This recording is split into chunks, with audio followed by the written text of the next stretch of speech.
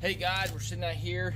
Just got the feeder from Redneck completed here, and I'll show you guys some the process there here in just a few minutes. But I want to do a quick little video in regards to just kind of introduction there.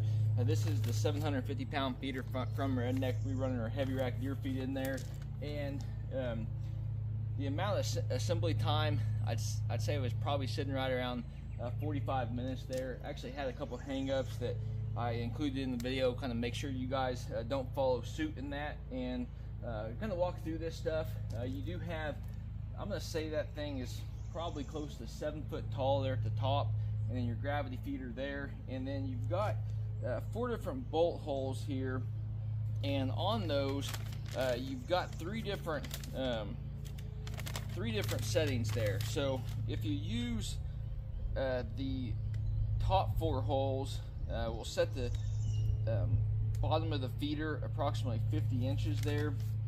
So basically what you're doing is you'd be raising this thing up, and then the top of your gravity feeder there would be 50 inches there.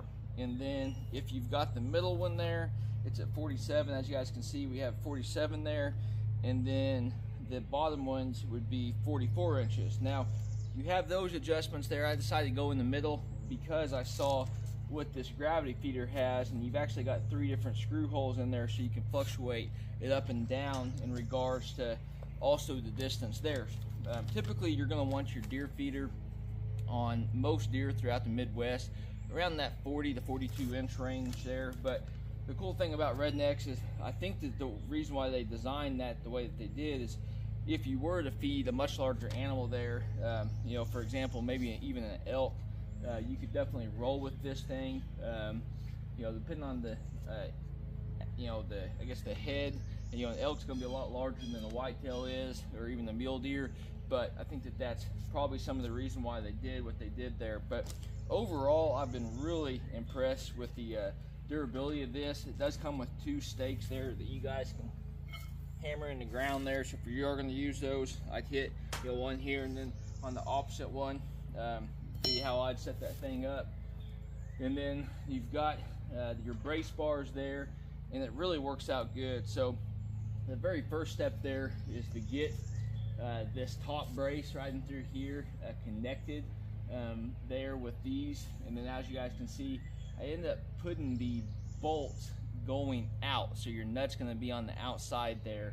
And basically the reason why is that gravity feeder will actually fit right up in there. You don't want those bolts hitting that feeder, and it should be pretty smooth in and out transition there. And then the next step was actually get your bottom legs there. As you guys can see in the video, one of the key deals there is make sure when you install this piece here that you've got these bolts, these bolt holes on this piece on the lower end here. So you actually have your 2 bolt holes here. So make sure that that one is closer, because if you flip flop that thing, your brace will not be able to fit, and you're gonna have to redo it there. As you guys can see in the video, I don't tighten these until I'm there, just for that exact reason. But it does have the next step is just to go ahead and put your brace bars on there, and then your foot pegs, and then basically you're ready to rock and roll. Installing your gravity feeder head there, and basically I went through the inside of that feeder, put that main connection in there, and then went ahead and took your 2 bolts, screwed them in there, and then you've got a small little adjustment inside that feeder nozzle there that will really help you guys out in regards to how much feed you want. And basically all you're doing is filling that feeder up, putting your cover on there, or your lid, and then latching that thing on there, and you guys are going to be sitting in a good situation in a hurry.